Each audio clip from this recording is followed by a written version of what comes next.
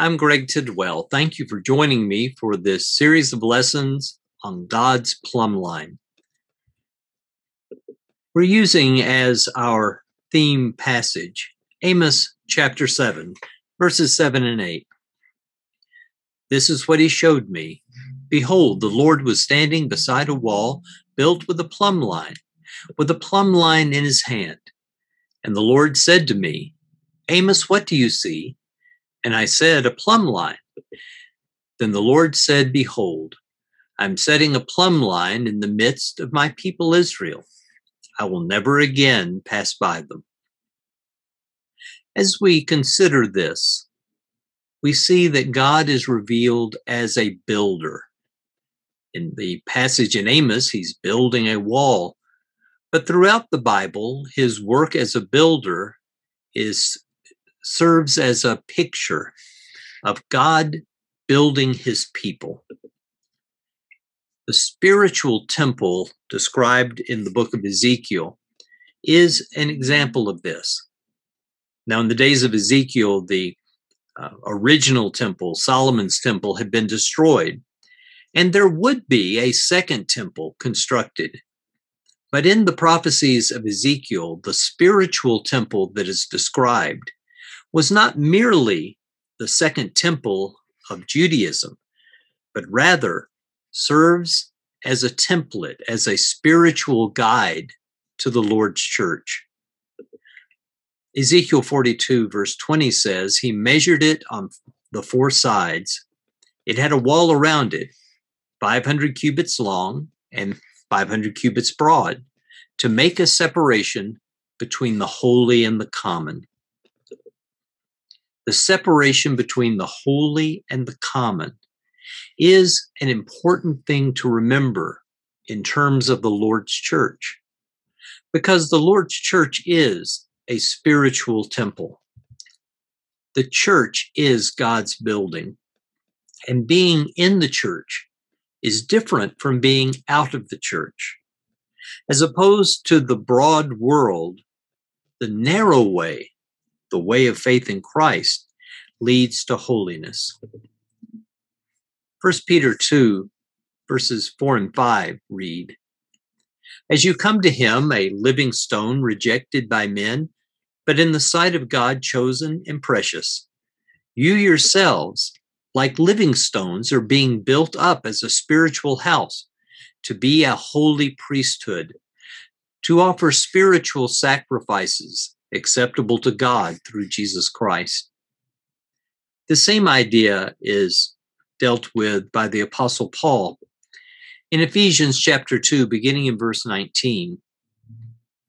So then you are no longer strangers and aliens, but you are fellow citizens with the saints and members of the household of God, built on the foundation of the apostles and prophets, Christ Jesus himself being the cornerstone, in whom the whole structure being joined together grows into a holy temple in the Lord. In him you also are being built together into a dwelling place for God by the Spirit. The church is God's building. He is the one who is building it up.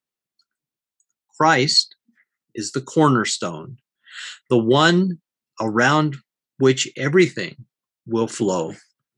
And we find that Christ himself speaks to us through Scripture.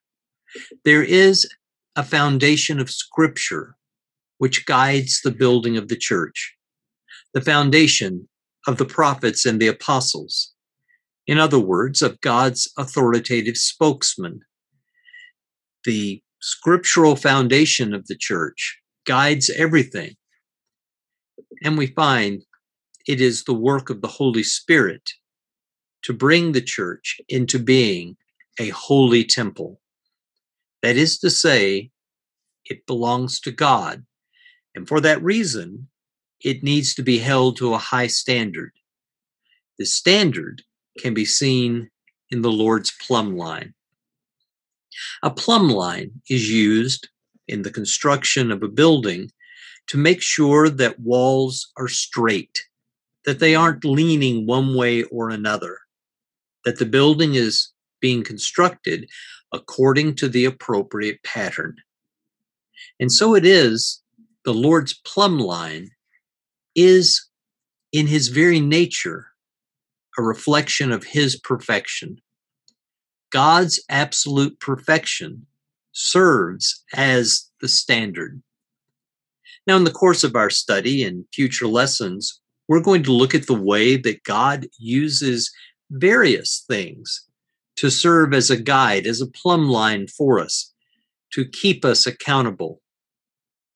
But all of these, all standards, if they are true standards, will lead back to God's absolute perfection. The standard God is using is his own holiness. In 1 Peter chapter 1, beginning in verse 14, we read, "As obedient children, do not be conformed to the passions of your former ignorance, but as he who called you is holy, you also be holy in all your conduct, since it is written, you shall be holy, for I am holy." God uses himself as a standard. God says, judge me, judge yourself. You look to God and you see perfection, and you look to yourself and you see the ways in which you have fallen short of perfection. The standard is God's holiness. We never will be perfectly holy, at least not in this life. But God calls us to holiness. He gives us a standard.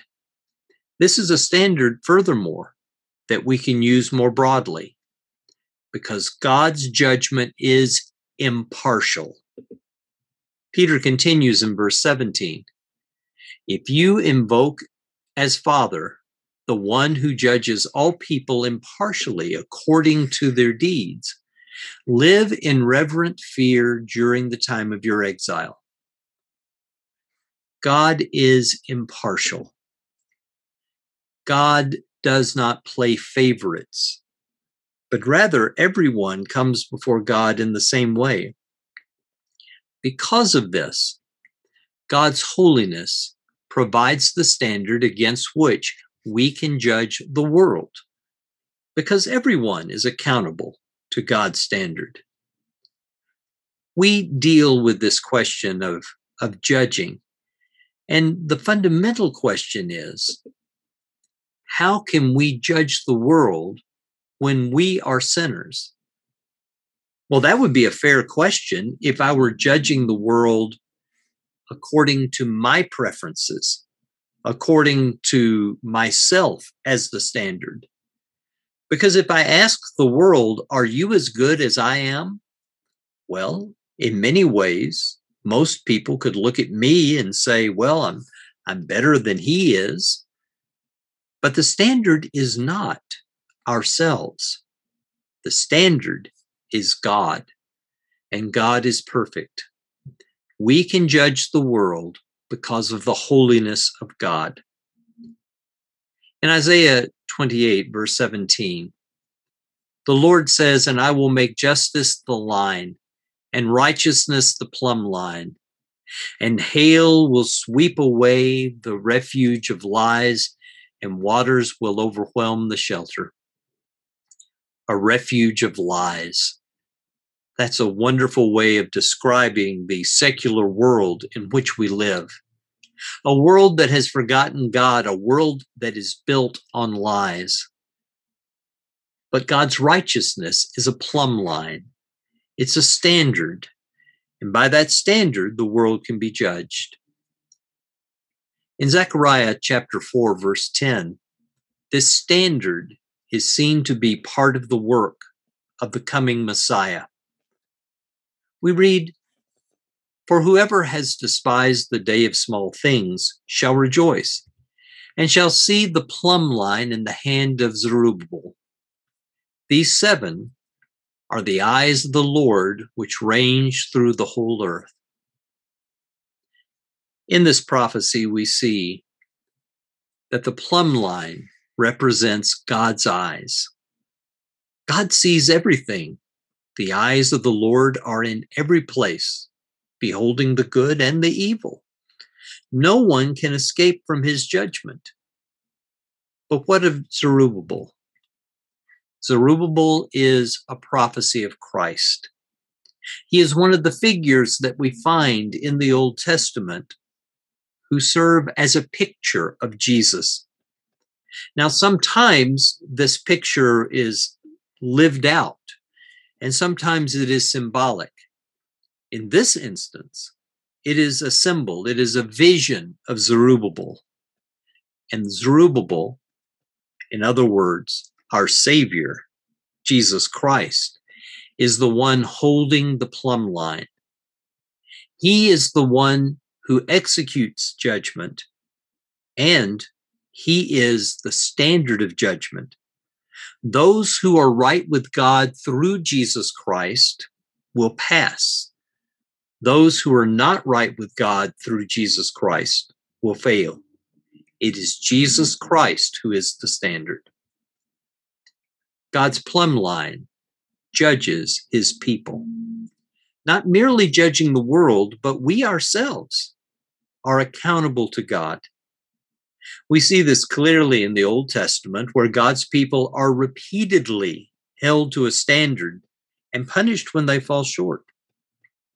In 2 Kings 21, verse 13, we read, "And I will stretch over Jerusalem the measuring line of Samaria and the plumb line of the house of Ahab. And I will wipe Jerusalem as one wipes a dish, wiping it and turning it upside down." The judgment against Jerusalem, the city of God, the place of the holy temple. And yet it would be judged by the same judgment that had come against Samaria, against the house of Ahab, the plumb line of God's judgment. Amos 7, 7 and 8. This is what he showed me. Behold, the Lord was standing beside a wall built with a plumb line in his hand. And the Lord said to me, Amos, what do you see? And I said, a plumb line. Then the Lord said, behold, I am setting a plumb line in the midst of my people Israel. I will never again pass by them. Notice that the wall was built with a plumb line, but the Lord was standing by it with a plumb line. In other words, it's not enough to start well. You must continue. And you will be judged on the basis of your starting, of the foundation. What is our foundation? It's Jesus Christ, and the will of God is revealed in Scripture. That serves as the ultimate plumb line. On that basis, we are all accountable to God. In coming lessons, we're going to look at various ways in which God provides for us methods of looking at ourselves, of assessing ourselves. We see that God has reached out to us through many ways. And in each of these ways, his own perfection is seen. God's holiness is behind it all. And as we come to know the God who is holy, we ourselves can be better as we apply that standard, that plumb line, and bring our lives into alignment with it. This is Greg Tidwell. Thank you so much for joining me, and I look forward to being with you again in our future lessons.